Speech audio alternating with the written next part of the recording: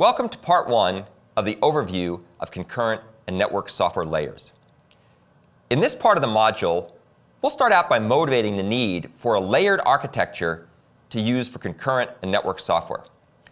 We'll then describe some of the key concurrent and network software layers with an emphasis on middleware. In the intro to this section, I mentioned that we wouldn't cover a whole lot of patterns in this part of the course. But I do want to start with one pattern just to kick things off because it'll help to provide the context and structure for most of the discussions in this module. Here's the context. Imagine that you're developing concurrent and network software, and you've got lots of components and lots of developers. One thing you have to be very careful of in such a context is the complexity that stems from the needed capabilities that are provided at many different levels of abstraction. It's often hard to keep track of all the components and all their dependencies if everything exists in one monolithic structure. What's the solution? Apply the layers pattern to create a multi-tier architecture or a multi-layer architecture that separates concerns between tasks in different system layers. The layers pattern structures software applications and infrastructure by decomposing them into groups of subtasks, where each group resides at a particular level of abstraction. This pattern is described in the Pattern-Oriented Software Architecture Volume 1 book, so-called POSA 1, and you can also find an overview of the pattern at the URL on this slide. So with that as background, let's talk about some of the common layers of concurrent and network software. If you go back 50 years ago or so, people had a tendency in those days to develop software applications directly atop the hardware. The abstraction simply hadn't developed and matured at that point. If you went back about 40 years ago, you'd find that most people were building software applications on top of operating systems and protocol stacks, things like early versions of Unix, VMS, and so on. While this was certainly a step forward relative to trying to build on top of the hardware directly, it still tends to be tedious and error-prone and costly across the life cycle, because you have to wrestle with lots of inherent and accidental complexities that lurk in those low-level ways of developing software. If you go back 20 years ago or so, people began to develop applications on top of something called middleware. Middleware, in this context, is essentially reusable infrastructure software that resides underneath the applications and on top of the underlying operating systems, protocols, hardware, processors, networks, and so on. Its purpose is to basically shield the applications from a lot of the accidental and inherent complexities of the lower level mechanisms. As with network protocols, there are layers of middleware, and we're going to talk about some of those layers in just a moment. You can take a look at this paper for more of an overview of the background and some of the key concepts involved with middleware. Standards-based middleware that is packaged in commercial off-the-shelf solutions helps to do a number of important things for concurrent and network software. One thing it does is it helps to leverage advances in hardware and software without breaking the applications. You can have new processors, you can have new network protocols, you can have new programming languages that come along, and the software at the higher layers is often unaffected by the enhancements and advances at the lower layers. A related concept is that it makes it easier to be able to evolve your applications to handle new requirements and new environments. You may have to run on a new operating system, and middleware can help shield you from some of those dependencies. You may have new requirements for fault tolerance or security or various kinds of real-time behavior. And once again, the middleware can abstract away and handle a lot of those concerns. In general, middleware provides an array of off-the-shelf developer-oriented services, things that handle naming and events and reliability, load balancing, security, dynamic resource management, and so on. And another important property that middleware provides is control over end-to-end resources and quality of service. For example, the middleware may be responsible for allocating replicas and keeping track of them, making sure that they're running, ensuring that state is transferred correctly back and forth between active and passive replicas, being able to handle various resource allocation tasks that occur in a distributed system, look up information, keep track of liveness, and so on. These are all things that used to have to be done by the application developers, but now can be offloaded to the middleware itself. What we're going to do in the rest of this part of the module is just quickly go through the different layers involved in classic concurrent and network software, so you get a better understanding of what's going on under the hood, as well as the particular layers we're going to focus on in this course. The lowest layer that we're interested here is the layer of operating systems and protocols. If you think about an operating system, it's essentially a hardware abstraction layer. Its purpose is to shield applications and higher level services from the various low-level complexities and diversity of the hardware. An operating system typically does a number of things. It supports scheduling of threads over top of CPUs. It manages virtual memory. It provides various forms of storage, persistence, file systems, and so on. And perhaps importantly for our particular topics, it supports a whole range of local and remote inter-process communication mechanisms. There's a wide variety of different operating systems and protocols available out there. You have Unix and Linux, you have Windows, VxWorks, LinksOS, and so on. And of course, there's also many, many protocols, TCP/IP, UDP, HTTP, and the like. And these protocols and operating systems really provide the underlying infrastructure, something like the interstate road system that other things rely on to carry out their work. Well, if an operating system is a hardware abstraction layer, host infrastructure middleware is an operating system abstraction layer. It abstracts away from the diversity in the underlying operating systems. Like it or not, despite lots of attempts at trying to standardize and codify operating systems, there are a wide variety of different versions of Linux and Unix, different versions of Windows, many, many different real-time and embedded systems. And even if there was just one, the programming interfaces for most of those operating systems tend to be written in low-level languages like C, which are full of accidental complexities. So host infrastructure middleware encapsulates and enhances native operating system mechanisms to create reusable object-oriented components that abstract away from many of the tedious and error-prone aspects of these low-level system interfaces. There's a wide range of host infrastructure middleware, much of which you are probably familiar with. The Java virtual machine, real-time Java, the Common Language Runtime from Microsoft. Those are some examples of host infrastructure middleware that abstract away from the details of the operating system.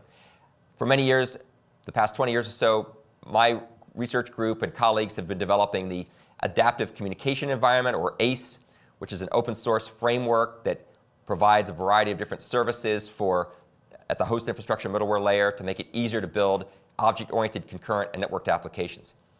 This particular layer is now fairly well established. There's not a lot of controversy, widely used. Many people use virtual machines. Many people use ACE. And it helps to abstract away from certain complexities that otherwise make your life more complicated as a developer of concurrent and networked applications. But host infrastructure middleware by itself doesn't really go far enough. As you start trying to build network systems, as you start to build systems that have to work in a distributed environment, having an abstraction of the operating system is helpful. It's necessary, perhaps, but it's by no means sufficient. So one of the next important layers is the concept of distribution middleware, which essentially provides you with more of an object or component or service-oriented interface that abstracts away the fact that there's a network connecting various parts of your solution. Essentially, distribution middleware simplifies network component and object programming and extends the operating system mechanisms end-to-end to go across the network. There's a number of examples of distribution middleware that are widely used. I've worked for many years with Corba, more recently with DDS, which is another OMG standard that provides support for distributed data dissemination in network systems. Other examples would be things like the Simple Object Application Protocol, or SOAP, various forms of web services, RPC, SUNS, remote method invocation, and going back in time, things like Microsoft DCOM. These allow you to be able to invoke operations on what appear to be objects, and the underlying distribution middleware works in conjunction with other parts of the software in order to be able to communicate across address spaces, which may in fact be on different machines. Some of the other nice things that distribution middleware does is it avoids having to hard code your client and server applications to have deep dependencies on object location, programming language, operating system, network protocol, and hardware. it abstracts those things away. These types of technologies for distribution middleware are fairly widely used these days, especially in the enterprise space. There are still some domains, particularly real-time embedded systems, where people are a little bit nervous about the overheads of distribution middleware. But by and large, if you spend the right time, do the trade study analysis, do benchmarking and profiling, you'll find that distribution middleware adds relatively little overhead to the applications that you're trying to write in these environments. The next layer up is one that has to leverage the infrastructure that we've just talked about. This is the layer of common middleware services. Once you've got distribution middleware and the ability to be able to invoke operations on potentially remote objects, it makes sense to start to build a whole array of reusable services that take advantage of those underlying capabilities. These services are generally meant to be fairly domain independent. They include things like distributed naming, distributed events and notification, distributed security, distributed fault tolerance, and other types of things you might have for multimedia access and various kinds of transaction support. This particular layer is not quite as well established from a standards point of view, although you will find examples with the Java Enterprise Edition, Microsoft.NET, various W3C web services, and of course many Corba object services that have been around for quite some time. These are some of the examples of common middleware services. Not as widely adopted in many domains as we might want, but are still available to be understood and applied when they work for you. The last layer we'll talk about here is the layer of domain-specific middleware services.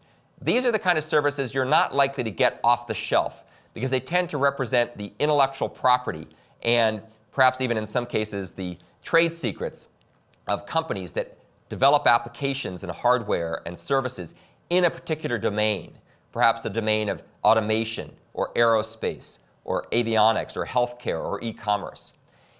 We're going to talk about a couple of examples of domain-specific middleware in this course, one of which will be avionics control systems, and we'll also talk a bit about electronic medical information systems and medical imaging systems, which are good examples of well-established, mature, domain-specific middleware services that are being provided by a number of different companies in this space. So let's go back and kind of think about how these layers relate back to the pattern we discussed before, the layers pattern. This pattern has a number of pros and cons, as evidenced from what we just discussed. Some of the benefits you get with layers is reuse. So if you have a layer that, like an operating system layer or a host infrastructure middleware layer, once you've got that layer well established, codified, perhaps even standardized, you can start to use that and be confident it's going to work for you for what you're trying to do in your application space. One of the reasons that you can be assured of this is because with standards become markets where people compete to provide you better implementations, better performance, better price, better functionality, and so on, while preserving and future-proofing the investment you make in the applications you build today. The middleware layers and operating system layers we've talked about are a wealth of standards. There's the OMG standards, there's the Open Group standards, the OASIS and W3C standards, there's IEEE, there's IETF for the networking. Things like Java can be considered standards as well because they're widely used and well codified. And so these are very useful layers to be able to appreciate and work on and be able to rely on having a certain capability. Some other benefits of using layers are localization of dependencies.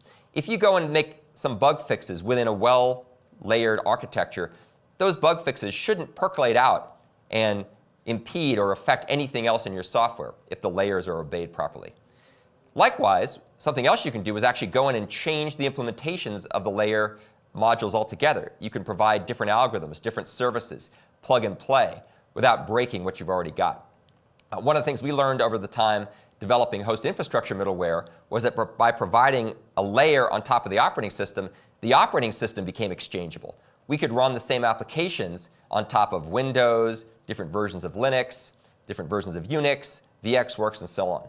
So it gave us and our sponsors and collaborators a lot more freedom to make the right choices for the right reasons.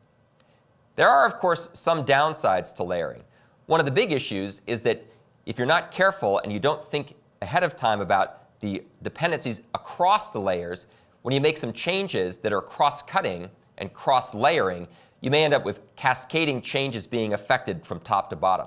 For example, if you try to add things like certain kinds of memory management or certain kinds of security protocols or fault tolerance, that may actually percolate through the layers and be very expensive to have to add on later. Another classic complaint with layers is the high amount of overhead that they incur. Each layer may not incur much overhead, but if you have 12 layers or 8 layers, each of which adds 5 to 10%, pretty soon you've got a rather slow solution. And compared to a monolithic solution where you can optimize things with tighter couplings and tighter dependencies, very layered approaches may miss the opportunities to work across those layers. One of the other classic problems related to overhead is unnecessary work. You may end up allocating memory in too many different parts of the layers and copying data across layers. You may also end up doing things that would involve buffering or retransmitting or checksumming and so on in the layers, where you may actually only need to do that one place, but each layer doesn't quite know the context in which it exists. So you always have to be careful about this. And of course, another challenge with a layered approach is identifying what the correct granularity of the layers should be. If you have too many really small layers and you do foolish things like make each layer a process or thread, you can greatly slow your solution down. Conversely, if you have only a couple of layers, you may end up not solving the original problem we discussed, which is the complexity of combining lots of modules, lots of capabilities, without obeying any type of hierarchical decomposition. So to summarize this part of the module, today's concurrent and network software systems consist of capabilities provided by multiple layers of middleware, operating systems, protocols, and hardware. In this course, we are going to focus primarily on host infrastructure middleware and distribution middleware. Those are the areas where concurrent and network programming patterns and frameworks are going to make the biggest impact. And of course, our goal through a lot of this is to demonstrate how to use these layers of software to either build higher layers, like common middleware services or domain-specific middleware, or perhaps more likely, build applications that can use these capabilities.